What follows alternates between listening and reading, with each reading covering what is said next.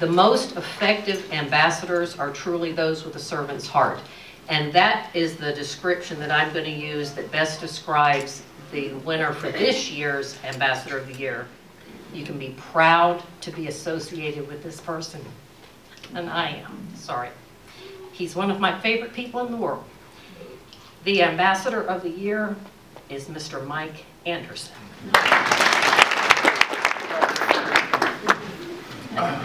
She's going to make me cry.